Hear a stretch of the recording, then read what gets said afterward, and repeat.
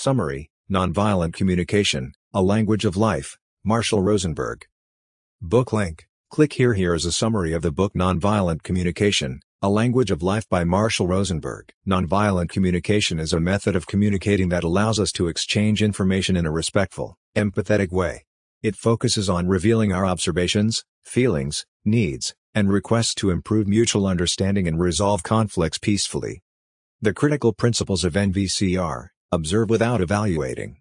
Make observations by describing specific actions and events, rather than judging or labeling people. Identify and express feelings. Express how you feel without blaming others. Use I statements and take responsibility for your feelings. Identify and express unmet needs. Explain the needs, values, desires, etc., creating your feelings. Our needs are what motivate our actions and feelings. Make requests, not demands. Express concrete actions that others can take to meet your needs. Make requests, not commands, and leave room for others to say no. Practicing NVC improves relationships by helping us connect at the level of needs and find mutually agreeable solutions. It fosters empathy and compassion, even in difficult situations, by focusing on our humanity. NVC has applications in many areas of life, including personal relationships, parenting, teaching, counseling, negotiation, and conflict resolution. It provides a framework for cooperative problem-solving and addressing complex challenges. The ultimate goal of NVC is to establish a flow of empathy between ourselves and others so we can live together peacefully. By consistently applying its principles, NVC can transform how we communicate and bring more harmony to the world.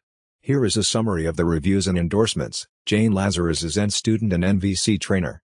Reviewers praise her book, Nonviolent Communication, A Language of Life, for transforming relationships and communication. They say it can help reduce conflict and frustrations, clarify thinking, and promote compassion. Spirituality leaders see NVC as compatible with and complementary to spiritual practices like Buddhism. They say it can cultivate clarity, compassion, and liberation. Educators value teaching NVC to promote self-awareness, empathy, and improve relationships. They report students and teachers benefiting from learning and applying NVC. Therapists and mediators praise NVC for improving empathy, compassion, and conflict resolution skills. They say it helps clients develop emotional awareness and improves relationships. Business leaders like Tony Robbins recommend NVC for improving communication, relationships, and quality of life. They say it leads to more successful outcomes and transforming businesses. Reviewers praise the book for its simple but powerful lessons and examples in clear, compelling writing. They say NVC takes practice but can have life-changing effects. The strategies help people connect deeper, resolve conflicts, reduce anger and judgments, and promote mutual understanding. In summary, reviewers and leaders across various fields highly recommend nonviolent communication for its ability to profoundly improve relationships, compassion, emotional awareness, conflict resolution, and communication. They say reading and applying the lessons from this book can be transformative. Here is a summary. Marshall Rosenberg has devoted his life to understanding what disconnects us from our compassionate nature and what allows some to remain connected to it. His interest in this began in childhood, around 1943, when a race war erupted in Detroit, where his family had just moved. Over 40 people were killed, and his neighborhood was at the center of the violence. They spent days locked in their home. When school began, he discovered that a name could be as dangerous as skin color. When his name was called, 2 boys asked angrily if he was a kike, an anti-Semitic slur. He had not heard the term before. This incident made him aware of the danger of prejudice and violence, shaping his desire to transcend violence and connect with our shared humanity. The fundamental principles of nonviolent communication that he has developed are: observing without evaluating, identifying and expressing feelings, connecting feelings to needs, requesting that which would enrich life. The goal is to inspire compassion and strengthen the flow of communication needed for violence to end. We must develop a giving from the heart, a mutually compassionate connection with others. Rosenberg believes all human beings have the capacity for compassion, and it is our nature to give and receive compassionately. However, violence and exploitation are learned behaviors, while compassion is inborn. The key is understanding what allows some to stay connected to their compassionate nature. That covers the essence and key points from the introduction. Please let me know if you want me to explain or summarize anything in the passage in more detail. Here is a summary. Marshall Rosenberg developed nonviolent communication, NVC, to strengthen compassion in our communication. NVC consists of 4 components: Observations: observe the actions affecting you in the situation. Express what people are doing that you either like or do not like without judgment. Feelings: identify how you feel when you observe the action. Express your emotions, for example hurt, scared, joyful, irritated. Needs: connect your feelings to your needs that are met or unmet. Express what needs of yours are connected to the feelings. Requests: request to enrich your life by addressing what you want from the other person. Express what they can do to meet your needs. The NVC process involves expressing these four components to others and receiving them through empathetic listening. The essence of NVC lies in being conscious of these four pieces of information, not just the words exchanged. This establishes a flow of compassionate communication back and forth until mutual understanding is reached. NVC aims to strengthen compassion in our communication by training our attention on expressing and understanding each other's observations, feelings, needs, and requests. This allows us to connect in a way that enhances both parties' well-being. Here's a summary: expressing honestly through the four components. Observation: what one sees/hears/touches without judgment. Feeling: how one feels about what one observes. Need: the need that is the root cause of the feeling. Request: the specific action one would like in order to meet the need. Receiving empathically through the four components. Observation: what the other person sees/hears/touches without judgment. Feeling: how the other person feels about what they observe. Need: the underlying need causing the other person's feeling. Request: the specific action the other person would like in order to meet the need. NVC helps to connect with oneself and others by focusing on observations, feelings, needs, and requests. Deep listening with empathy and respect, engendering a mutual desire to give from the heart. Some applications of NVC: personal relationships, to increase depth in caring. Professional relationships, to build effectiveness. Political arena, to resolve conflicts and mediate disputes worldwide. As a resource for communities in conflict, the dialogues show NVC in action with the intent to convey the spirit and consciousness of NVC, which can be expressed through words as well as silence, presence, facial expressions, and body language. The dialogues are distilled versions of real exchanges with more elements than words. An example dialogue shows Marshall Rosenberg using NVC with angry Palestinian men who call him names like murderer and assassin. Rosenberg responds with empathy by guessing at the feeling and need: anger due to wanting support in improving living conditions and gaining their own country. The dialogue continues with the man expressing more about their difficult situation. Here's a summary: moralistic judgments, where people label others as good or bad based on whether they align with specific values, alienate us from compassion. Rather than directly articulating our needs and values, we insinuate wrongness in others for not meeting them. This thinking promotes violence, as we see bad people as deserving punishment. Making comparisons of ourselves to others, as in comparing our achievements or attributes to some ideal standard, also blocks compassion. These comparisons make us feel inadequate and miserable. In general, language and thinking that classifies and judges people hinder compassion. A more compassionate way of communicating articulates our needs and values directly, rather than judging others for not meeting them. Here's a summary: the passage discusses how certain forms of communication can alienate us from life and block compassion. Some examples include using moralistic judgments that imply wrongness or badness in others. This causes people to look outside themselves to determine right and wrong, rather than listening to their feelings and needs. Making comparisons between people can hinder compassion for others and oneself. Denying personal responsibility for one's thoughts, feelings, and actions by attributing them to external causes. This is exemplified using phrases like "I had to" or "I have no choice." Replacing this language with one's acknowledging choice and responsibility, such as "I choose to because I want," can help increase awareness of personal responsibility.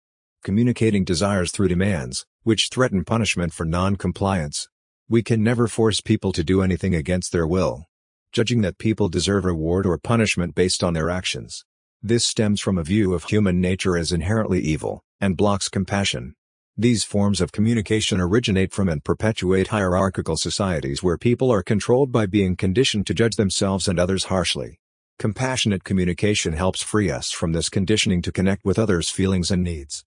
The key to compassionate communication is observing without judgment or evaluation. We need to differentiate between observations and interpretations/evaluations, and avoid mixing the two. Observations are factual descriptions of what happened, while evaluations add judgment and imply wrongness. Making this distinction clear can help resolve conflicts and facilitate understanding. Here's a summary. The first component of nonviolent communication, NVC, is to separate observation from evaluation. We must observe what we see, hear, or touch without mixing in any evaluation. When we combine observation with evaluation, we decrease the likelihood that others will hear our intended message. Instead, they are apt to hear criticism and resist our words. NVC requires that we maintain a separation between our observations and our evaluations. Evaluations are to be based on observations specific to time and context. Observing without evaluating is the highest form of human intelligence, but it is difficult for most of us.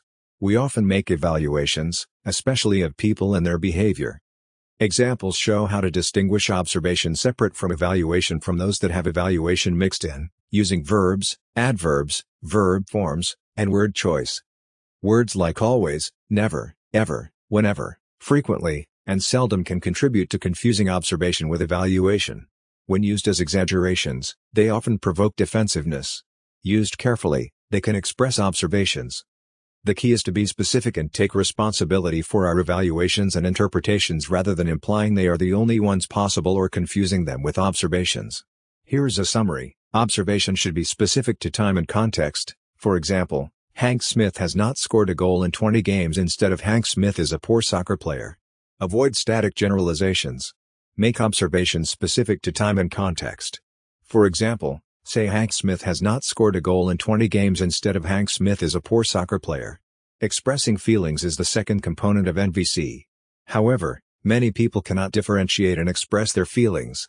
Schools and society often discourage the expression of feelings, teaching people to focus on thinking in prescribed ways rather than connecting with their feelings. This can lead to a lack of awareness and ability to express one's feelings. The inability to express feelings can take a heavy toll on relationships and people's connections. For example, a woman said she felt married to a wall because her husband rarely expressed his feelings. To express feelings that invite connection, share how you feel without criticism, judgment, or demands. For example, I feel lonely and want more emotional contact. Rather than I feel like I am living with a wall. The latter is more likely to be heard as criticism. Expressing feelings and emotional needs is necessary for intimacy and close relationships. When those abilities are lacking, people often feel lonely, disconnected and unsatisfied in their relationships.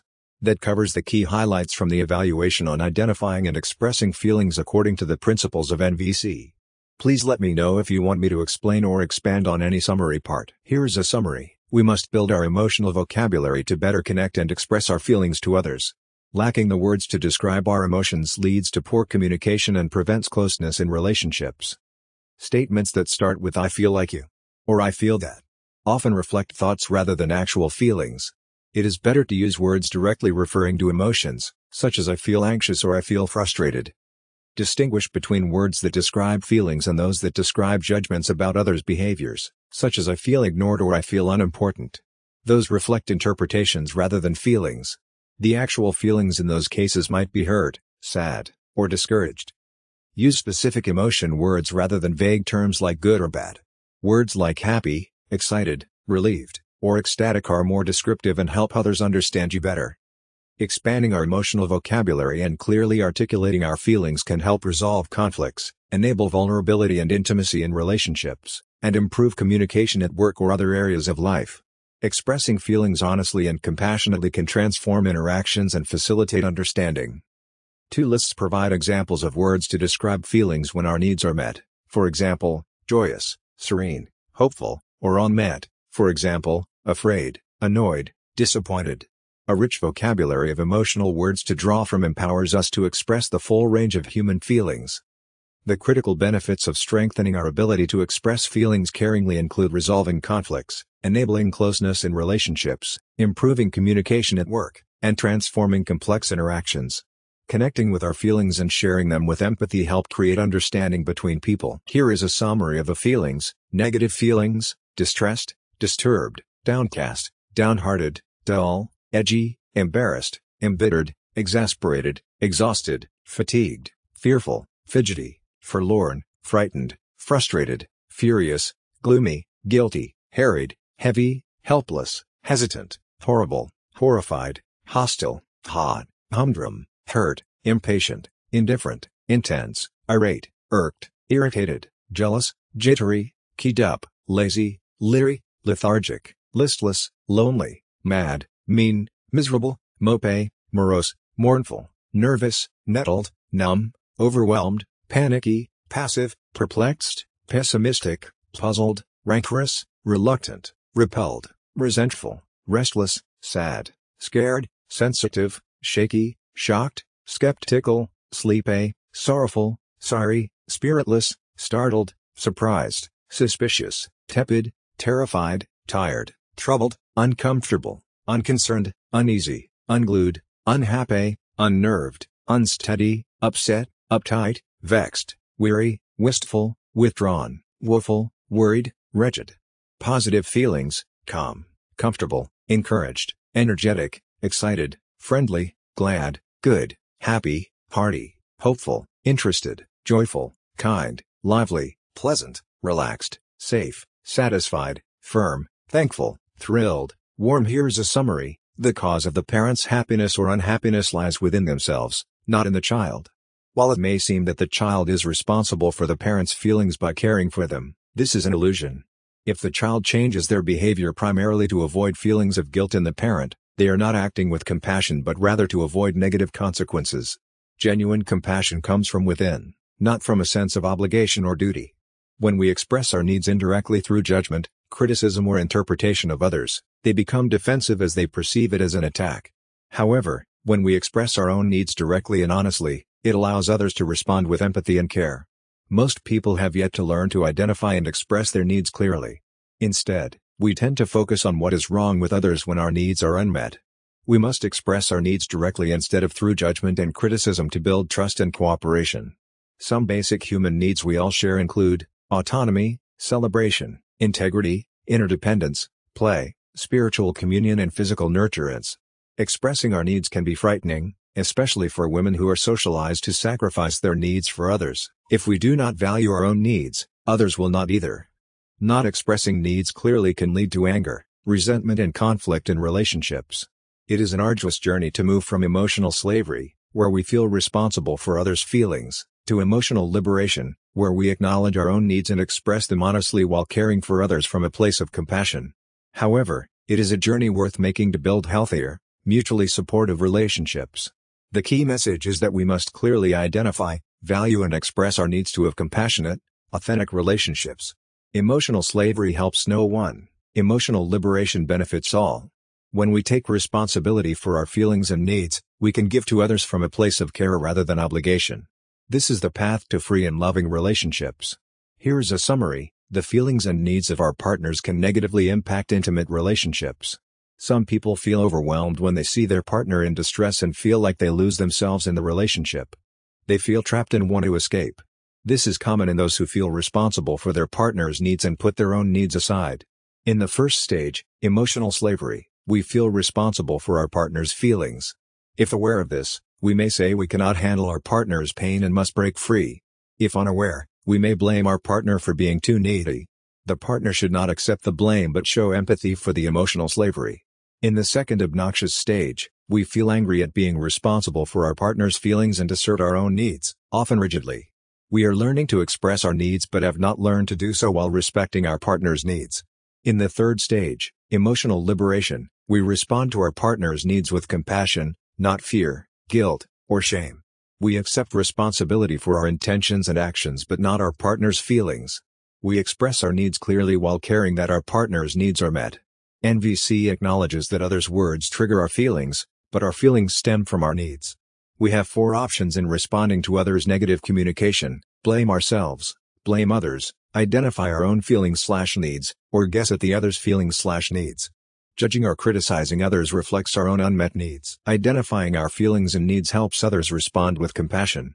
This can be hard, especially for women taught to ignore their needs. The 3 stages show progress toward emotional responsibility. At first we feel responsible for others' feelings.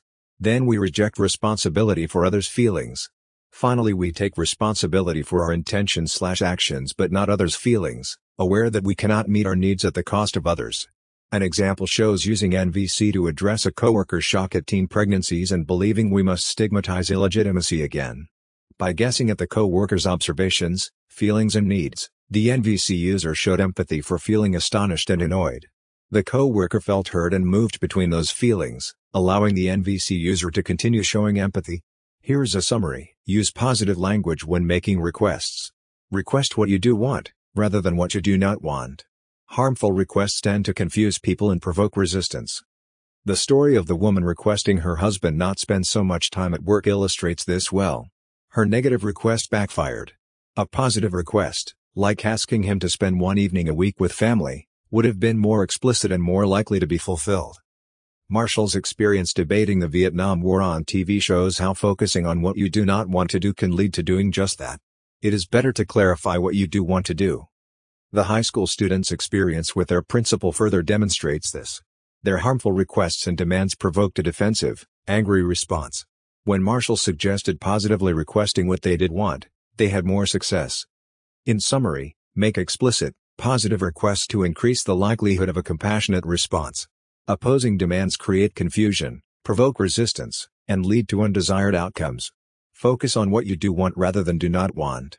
Does this summary accurately reflect the critical learnings around using positive action language to make requests?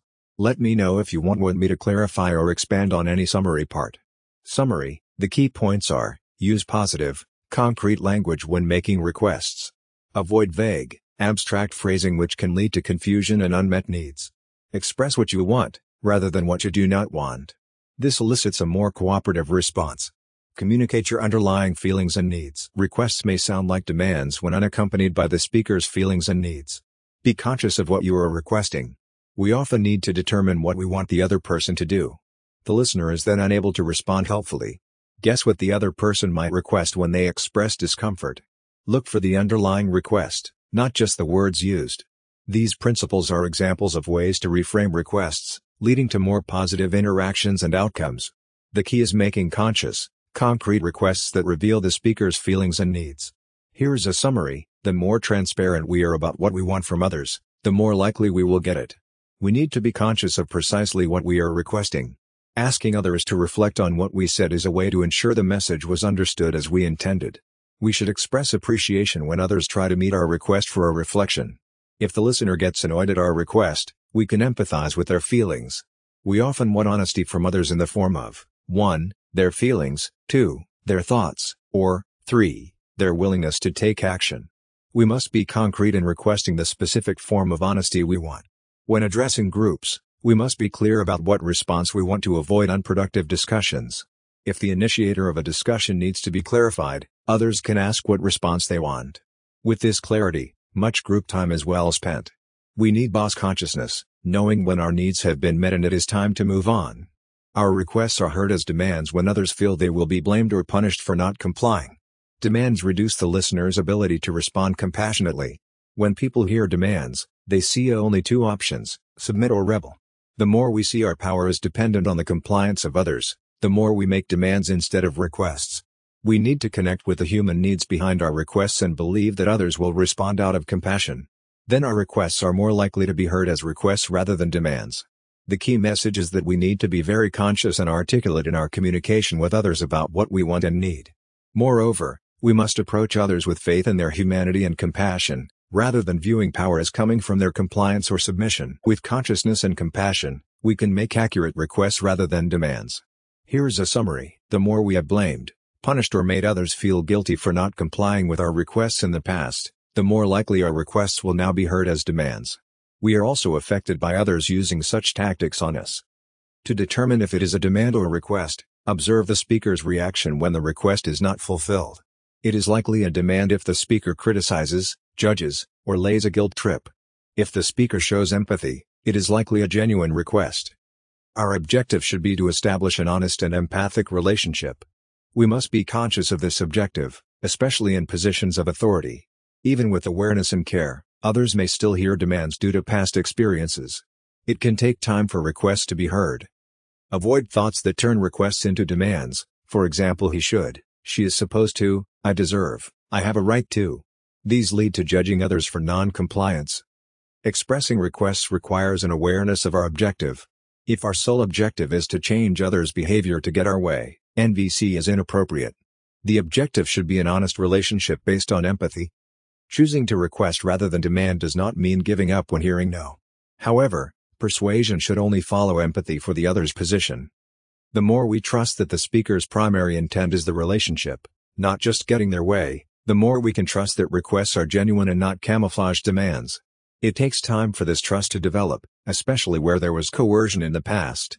Here is a summary of the key points about receiving empathically. Empathy requires presence, emptying our mind and listening with our whole being. It demands that we shed all preconceived ideas and judgments and truly listen. Empathy demands that we be fully present in each new situation in each moment. We cannot rely on past experiences or prepared reactions. We must be fully present and responsive.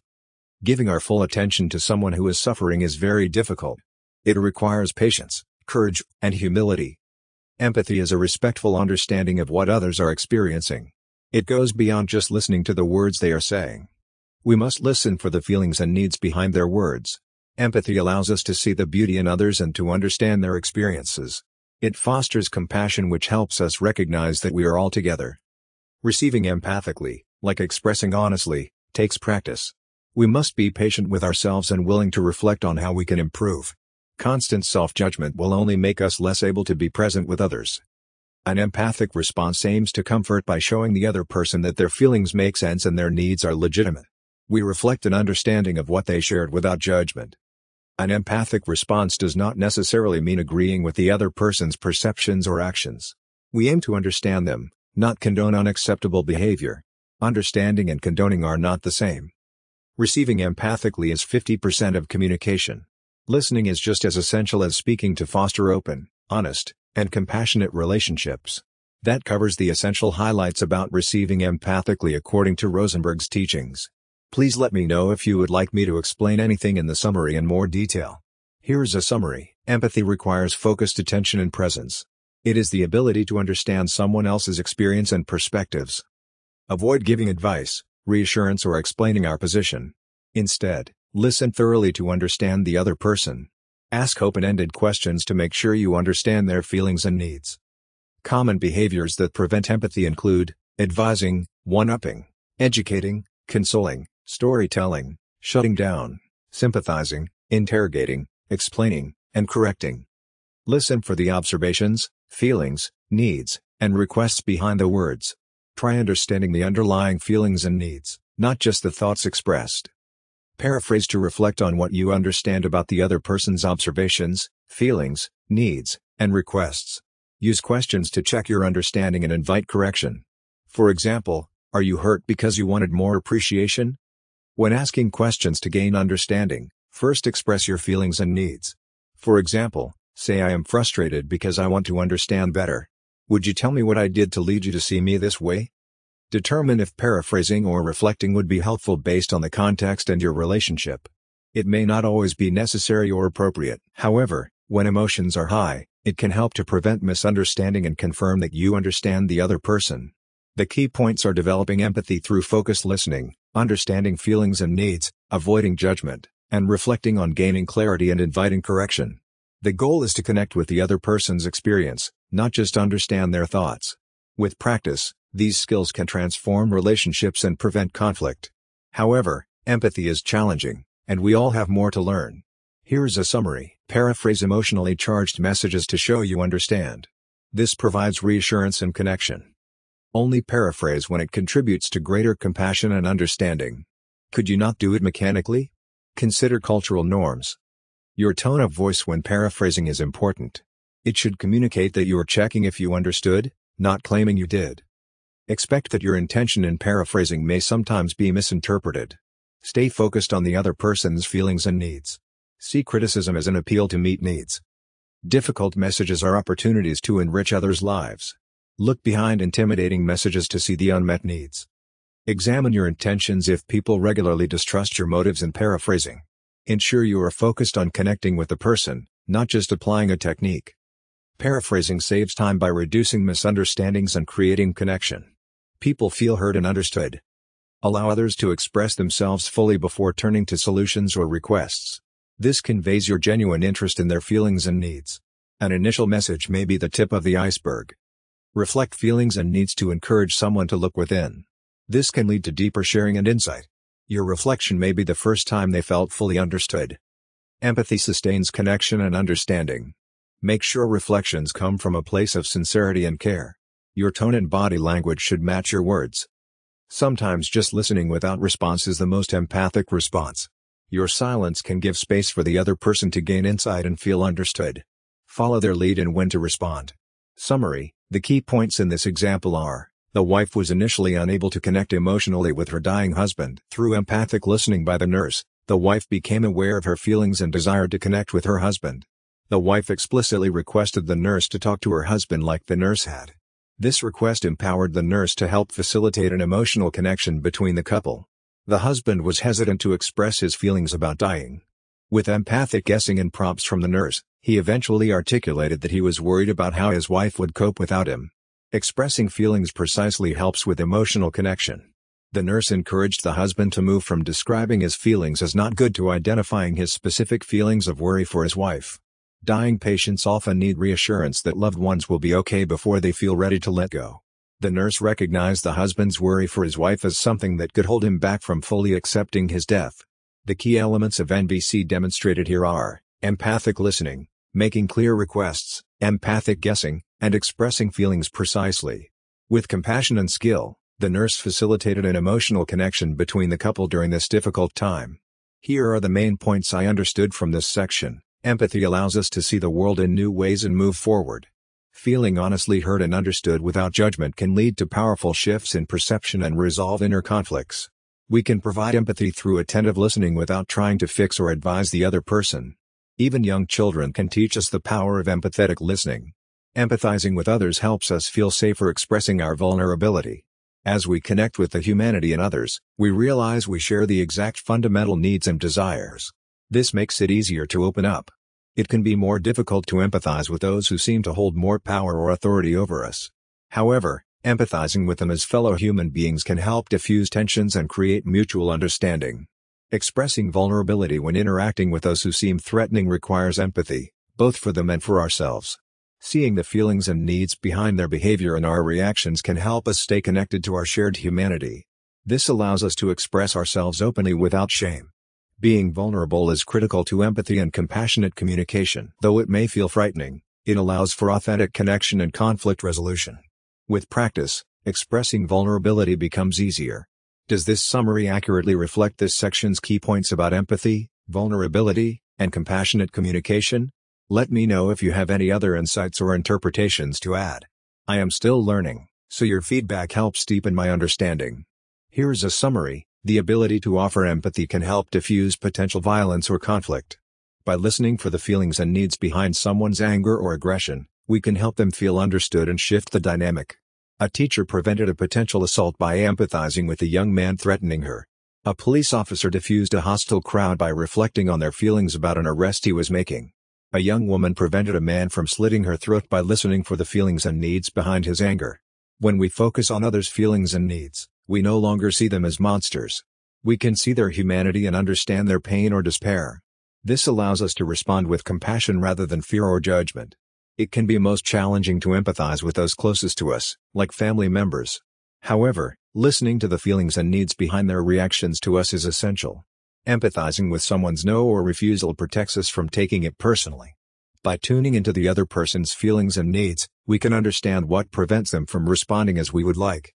We see their no as not about us, but about them. The key is to look beyond someone's angry behavior or refusal to tune into the feelings and human needs driving it. With understanding and empathy, the dynamic can shift and conflict can abate. Responding to the other's humanity brings out the best in our own. Here's a summary. The author describes several examples of empathizing with silence. In the first example, he cried while speaking to staff at a business. The director responded with silence and turned away. The author assumed the director felt disgusted but checked this assumption by asking the director directly. It turned out the director's silence expressed his discomfort with emotions, not disgust. In the second example, the author worked with a mute 20-year-old woman. For several sessions, she has yet to respond or speak. He continued empathizing with her feelings and needs through reflecting them verbally and expressing his own. On the fourth day, he held her hand. She tensed up then relaxed. The next day, she gave him a note asking for help to express herself. After more encouragement, she began speaking slowly. A year later, she shared journal entries describing emerging from her silence and sharing with the author. The key message is to empathize with silence by listening for the feelings and needs it expresses rather than making negative assumptions. With patience and empathy, Silence can be transformed into connection and communication. Here's a summary. Compassionate connection with ourselves is crucial. When internally violent towards ourselves, being genuinely compassionate toward others is hard. We have forgotten our specialness and why we were born human. We view ourselves as objects full of shortcomings, so we relate violently to ourselves. We need to evaluate ourselves in ways that promote growth rather than self-hatred. How we speak to ourselves after mistakes often implies that we deserve to suffer. We want change motivated by enriching life, not shame or guilt. We should avoid should and must when evaluating ourselves. These words imply a lack of choice and lead to resistance and lack of joy. When we judge ourselves, we say we are not meeting our needs. We need to evaluate ourselves in terms of whether our needs are met, to inspire change out of self-compassion rather than self-hatred. We can translate self-judgments into underlying unmet needs. This produces productive feelings like sadness or frustration rather than shame and guilt. NVC mourning means fully connecting with the unmet needs and feelings from our imperfect actions. This leads to learning without self-blame. We see how we did not meet our needs, feel the resulting feelings, and become open to new possibilities. Moralistic self-judgments obscure learning and possibilities, perpetuating self-punishment. NVC mourning stimulates creativity and growth. In summary, we must cultivate self-compassion by evaluating our actions based on whether our needs were met, translating self-judgments into unmet needs, and fully mourning when we make mistakes to promote learning and growth rather than perpetuating self-hatred. This is key to both personal well-being and compassion for others. Here is a summary. We can practice self-forgiveness by connecting with the need we were trying to meet when we took an action we now regret. This allows us to have compassion for ourselves. An example is Marshall Rosenberg ruining a new suit by leaving an uncapped pen in the pocket. After initially berating himself, he connected with a need to take better care of himself underlying his action. He also saw that his rushing to meet others' needs led to his failure to meet his own need. This allowed him to forgive himself. Rosenberg recommends only taking actions motivated by the desire to contribute to life, rather than fear, guilt, shame, duty or obligation. Even though complex actions can be playful when conscious of the life-enriching purpose behind our actions, actions are done for obligation lose their joy. We can cultivate awareness of the energy behind our actions by listing things we do that we do not experience as playful or dread but do anyway because we feel we have no choice. Acknowledging that we choose to do these things. Replace have to with choose to. Identify our choice's intention by completing the statement I choose to because I want _. This helps us connect with the need the action serves. The motivations behind our actions could be, money, deprives us of joy and meaning. Money is a strategy, not a need. Approval, like money, is an extrinsic reward conditioned into us. It deprives us of self-motivation and joy. Fear of punishment, makes our lives small and joyless. We can reclaim our power by connecting with the needs behind our actions. Obligation, often passed down from past authorities and deprived life of meaning and joy. We can question whether we choose an obligation. By cultivating awareness of the energy behind our actions, we can experience more joy and meaning. We reclaim our power of choice and connect with our needs and values. Here's a summary. Anger is often expressed superficially through blaming or hurting others. This is not fully expressing the anger. To fully express anger in NVC, first divorce the other person from responsibility for your anger. Their actions may be the stimulus for your anger but not the cause. The cause lies in your thoughts of judgment and blame. We are never angry because of what others say or do. Their actions are only the stimulus. The cause is always our thoughts. Many languages and cultures promote the confusion of stimulus and cause by using guilt and judgment to manipulate others. However, the truth is that others do not make us feel a certain way. Our feelings come from within us. The cause of anger is the thought of blame or judgment about the other person. We are choosing to play God by making them wrong. The alternative to anger is connecting with our feelings and needs. How we feel depends on what need is or is not being met at that moment, not what the other person does. Our needs, not their actions, cause our feelings. When connected to our needs, we may have strong feelings but do not judge or blame others. We stay connected to our life energy. This is fully expressing ourselves without anger. The key lessons are: separate stimulus and cause. The cause of your feelings is always within you, and connect to your needs rather than judging others. This allows you to express yourself fully while also remaining compassionate. Here's a summary. Anger results from judgmental, life-alienating thinking disconnected from our needs. It indicates we have moved into our heads to analyze and judge someone rather than focus on our unmet needs. There are 4 options when we receive a problematic message. Blame ourselves, blame others, sense our feelings and needs, sense others' feelings and needs. The third and fourth options help avoid anger. We see the other person's humanity and connect with our own needs. All anger has an unmet need at its core. We can use anger as an alarm to wake us up to our needs and thoughts that make it unlikely our needs will be met. Expressing anger fully requires awareness of our needs. Anger diverts energy toward punishing others rather than meeting needs. The stimulus for anger is outside us, but the cause is our thinking. We are not angry because of what others do but because of how we interpret their actions. Our interpretations, images, and labels produce anger. Focusing on our needs replaces anger with life-serving feelings like fear or sadness. Judging others contributes to self-fulfilling prophecies and violence. When we judge others as immoral, greedy, or irresponsible, they are unlikely to care about our needs. Even if we intimidate them into meeting our needs, we lose by creating more violence and defensiveness. Solving one problem creates another. To fully express anger constructively, stop and breathe. Become conscious of your thinking. Connect with your unmet need. Say, I am angry because I need. Express how you feel and your unmet need. Speak for yourself, not others. Request a concrete, doable action.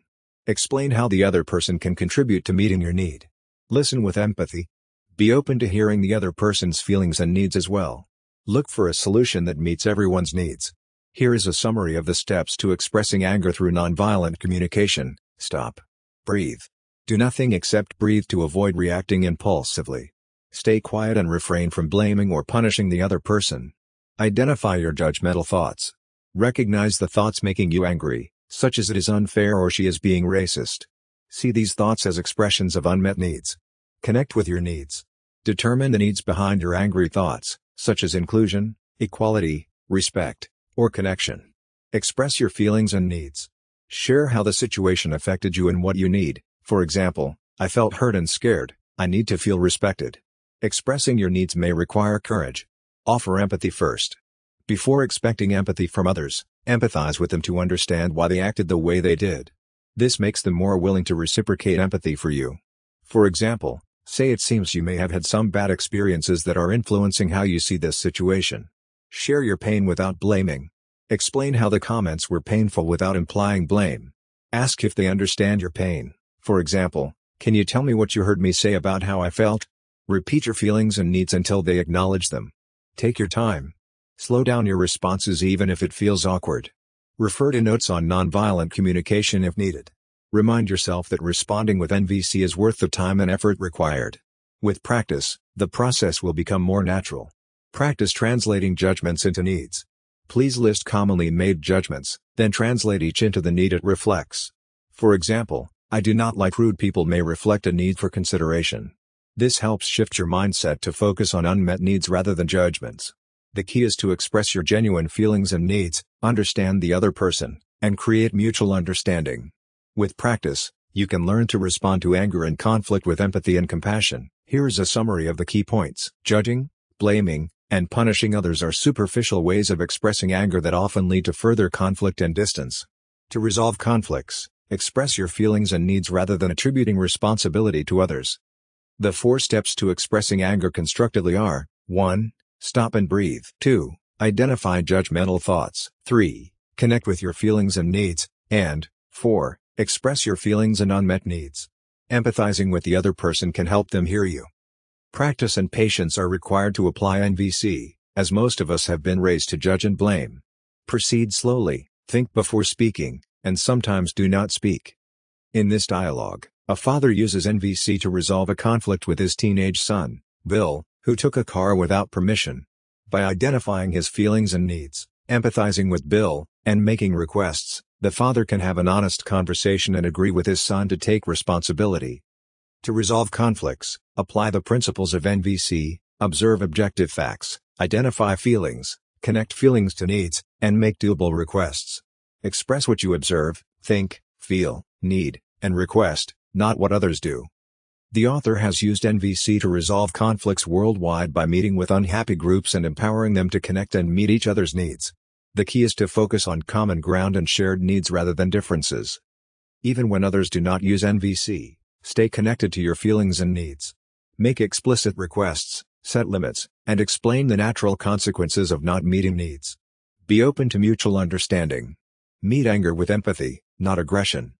As a mediator, create a safe space, reframe issues around feelings and needs, translate others' words, encourage direct expression, set a positive tone, share power, and make your goal empower both parties. The mediator's needs matter too. Stay self-connected. Does this summary cover the key highlights from the passage? Let me know if you want me to clarify or expand on any summary part. Here's a summary. Connecting the people in conflict is the most crucial step. This enables understanding each other's needs and finding mutually satisfying solutions. The goal is not compromise where everyone gives something up, but meeting everyone's needs fully. NVC conflict resolution differs from traditional mediation, which focuses on the issues and tries to find agreements, often without direct connection between parties. NVC focuses on connecting the parties so they can clarify their needs, then find strategies to meet all needs. The NVC conflict resolution process has 5 main steps. Express your own needs, seek the other party's needs behind their words, verify that you both understand the other's needs accurately, provide empathy until needs are understood, propose strategies to meet all needs. In positive action language, avoid language that implies wrongness. Focus on needs, not judgments. Needs are universal resources required to sustain life. Strategies are specific actions to meet needs. Distinguish needs from strategies.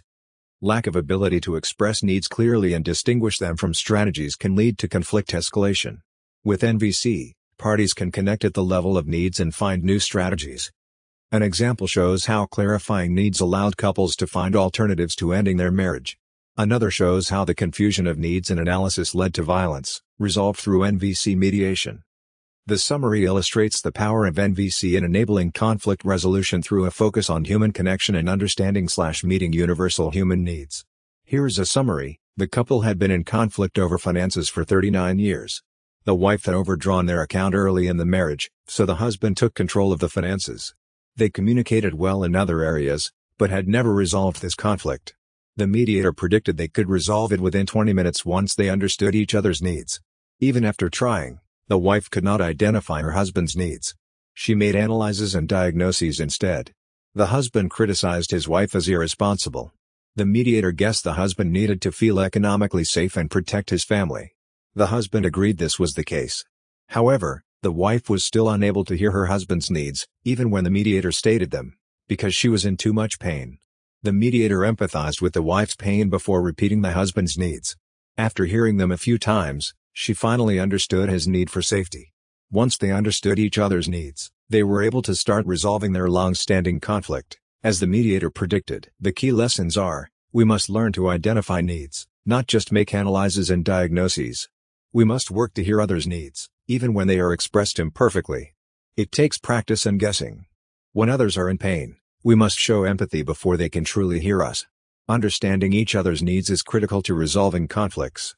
Here's a summary. The key to resolving conflicts is to focus on meeting everyone's needs rather than trying to get them to do what they want.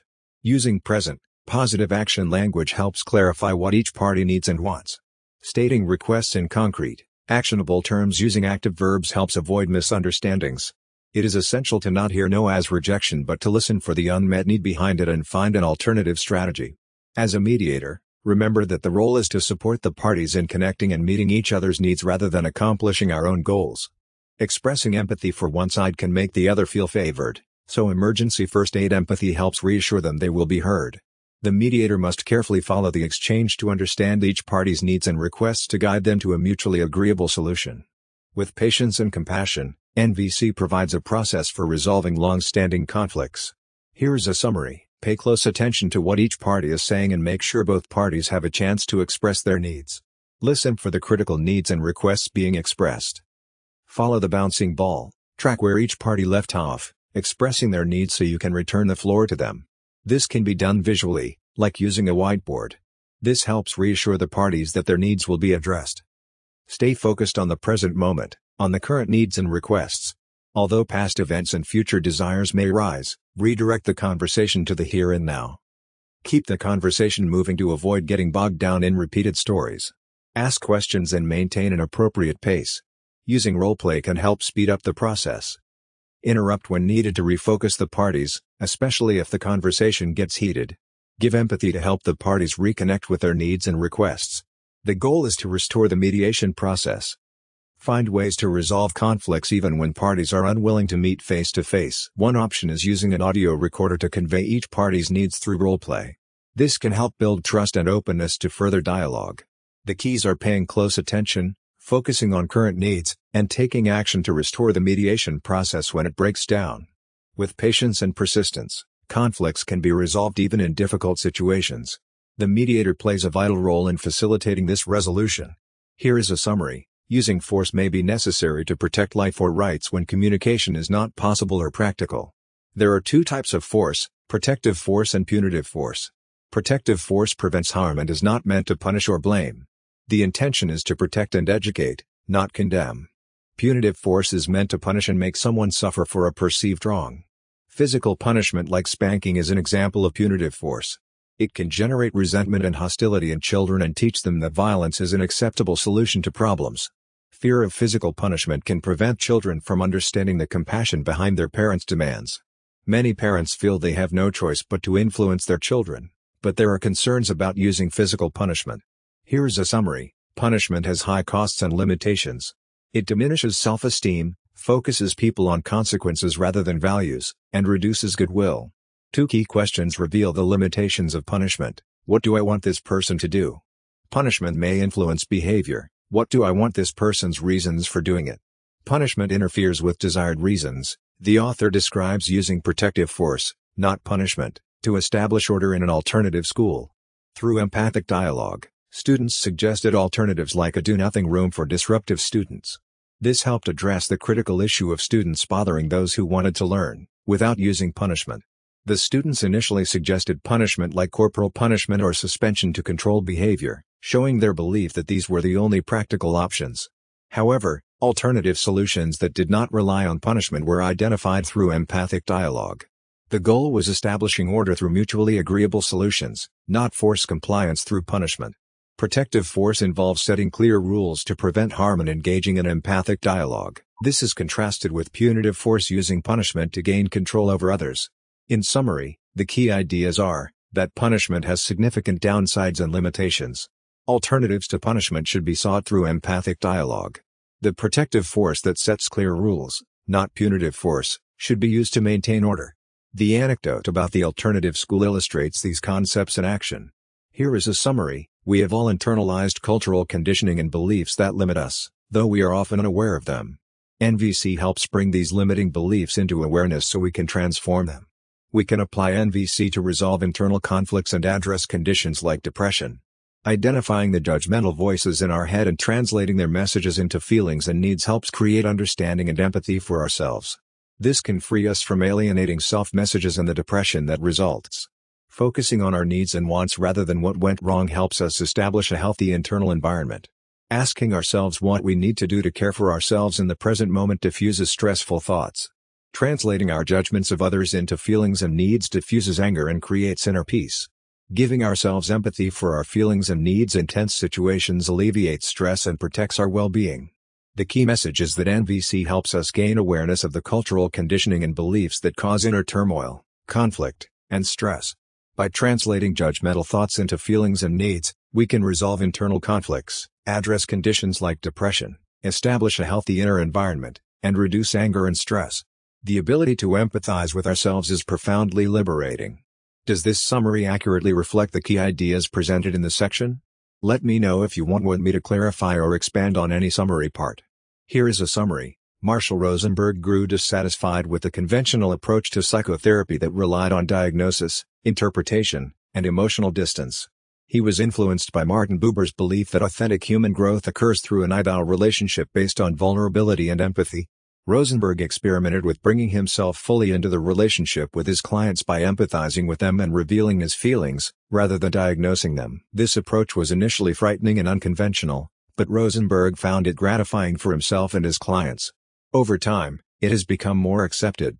Rosenberg rejects diagnosis in favor of trying to understand people's feelings and needs. He believes diagnosis often does not lead to effective treatment plans and can be unreliable and subjective. Rosenberg demonstrated NVC with a group of people diagnosed with chronic schizophrenics. At first, he slipped into a clinical mindset and wrongly attributed a misunderstanding to a patient's confusion. However, the exercise went well overall, and staff were impressed with the patient's ability to engage. Rosenberg had difficulty helping one psychiatrist distinguish between intellectual understanding and empathy. The psychiatrist kept interpreting people's feelings rather than empathizing with them. A patient pointed out that the psychiatrist was doing it again. Rosenberg believes that by using NVC, counselors can have open, mutual, and genuine encounters with clients rather than rely on the hierarchical dynamic of diagnosis. NVC can help counselors and clients achieve inner peace by connecting with feelings and needs. The key ideas are using empathy and vulnerability instead of diagnosis, revealing one's feelings rather than interpreting others, and focusing on understanding people's feelings and needs to achieve mutual understanding. An authentic adult relationship based on empathy is superior to the conventional counselor-client dynamic based on hierarchy and distance. Here's a summary of the key points. Expressing appreciation in NVC focuses on what the speaker genuinely feels and needs, not on judging or manipulating the other person. The intention is to celebrate how the speaker's life has been enriched. NVC appreciation includes 3 components: the specific actions that contributed to the speaker's well-being. Say exactly what the other person did that you appreciated. The speaker's needs that were fulfilled. Explain how those actions met your needs. The pleasant feelings that arose from having your needs met. Share the feelings of joy or relief that the other person's actions engendered in you. A simple thank you may convey all 3 components, but elaborating on them helps ensure the appreciation is fully received. Provide all 3 pieces of information: this is what you did, this is how I feel, this is the need of mine that was met. Avoid judgments, even positive ones, when expressing appreciation. Rather than calling someone brilliant or kind, specify the actions they took and the needs those actions fulfilled. Judgments are less meaningful and can feel manipulative. Receiving appreciation expressed in NVC leads to more significant learning and enjoyment for the recipient. With all 3 components spelled out, the recipient understands how their actions benefited the speaker. Does this help summarize the critical points about expressing appreciation through nonviolent communication? Let me know if you have any other questions. Here's a summary of the key points. Appreciation expressed in NVC is solely for celebration, not judgment or manipulation. We share: 1. The specific action, 2. The need that was fulfilled, and 3. The pleasant feelings engendered. To receive appreciation gracefully, hear the message with empathy, the action contributing to the other's well-being, feelings, and fulfilled needs. Receive it without feelings of superiority or false humility. Celebrate that we can enrich each other's lives. We often yearn to receive genuine appreciation and recognition. We tend to notice what is wrong rather than right, but we can choose instead to develop the habit of appreciating what works well and expressing that to others. We may feel reluctant to express appreciation due to assumed embarrassment, feeling our words will not justify our feelings, or assuming the other person already knows. However, sincerely expressed appreciation is virtually always welcome and meaningful. Anything worth doing is worth doing poorly. To express appreciation, state the specific actions, the needs that were met, and the pleasant feelings you experienced.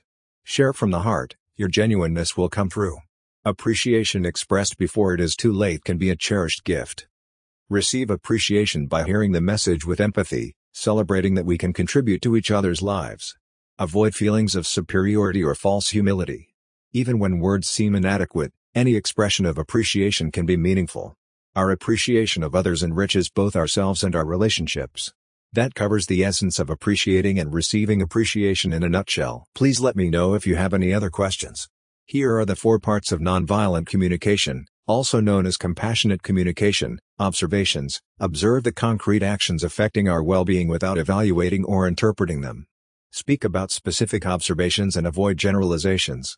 For example, say you left the dishes in the sink last night rather than you never do any chores. Feelings: express how those observations impact you without blaming others for the feeling. Say, I feel frustrated or I feel sad rather than I feel like you do not care. Needs: express the underlying needs, values, or desires connected to your feelings. For example, say I need support or I value clarity. Avoid thinking about specific actions as the only way needs can be met. Requests: clearly and concretely ask for what you need to enrich your life without demanding. For example, ask would you be willing to put your dishes in the dishwasher tonight? Rather than you have to do your chores right now. Focus on actions the other party can do, rather than what they should do. Requests start with would you be willing to. The 4 parts aim to increase compassionate understanding between people to meet the most critical needs and improve the well-being of all. The process encourages us to take responsibility for our intentions and actions rather than relying on judgments about other people's faults. By expressing ourselves this way, we open our hearts as well as the hearts of others. Here is a summary of the key points. Observations: what I observe, see, hear, remember, imagine, that does or does not contribute to my well-being. When I see, hear, what you observe, see, hear, remember, imagine, that does or does not contribute to your well-being. When you see/hear, feelings, how I feel, emotion or sensation rather than thought, about what I observe, I feel, how you feel, emotion or sensation rather than thought, about what you observe, you feel, needs, what I need or value, rather than a preference, or a specific action, that causes my feelings, because I need/value, what you need or value, rather than a preference, or a specific action, that causes your feelings, because you need/value. Requests: the concrete actions I would like to take, would you be willing to? The concrete actions you would like taken, would you like? Some basic feelings we all have include when needs are fulfilled: amazed, comfortable, confident, or unfulfilled, angry, annoyed, confused. Some basic needs we all have include autonomy, choosing dreams/goals/values, choosing plans, celebrating life, dreams, losses, integrity, authenticity, creativity, meaning, self-worth, interdependence, acceptance, appreciation, closeness, community, contribution, emotional safety, empathy, honesty, love, reassurance, respect, support, trust, understanding, physical nurturance, air, food, movement, protection, rest, sex, shelter, touch, water, play, fun, laughter, spiritual communion, beauty, harmony, inspiration, order, peace. Nonviolent communication, NVC, helps people reach the root cause of violence and pain by meeting universal human needs. NVC is teachable and provides practical skills for improving professional and personal relationships. Puddle Dancer Press publishes NVC-related materials to promote compassionate communication. The Center for Nonviolent Communication, founded in 1984, provides training and supports teaching NVC worldwide.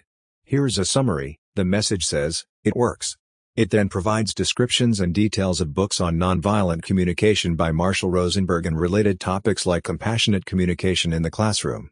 The books cover how to apply nonviolent communication to improve relationships, resolve conflicts, enhance productivity, and address challenges in various areas of life including at work, home, and education. According to the authors, the summaries highlight some key concepts and benefits of nonviolent communication. The message appears to be a promotional email from the Center for Nonviolent Communication to market their publications on nonviolent communication. Here is a summary. Marshall B. Rosenberg founded the Center for Nonviolent Communication, an international organization that promotes peace. He authored 15 books, including the bestseller Nonviolent Communication, A Language of Life.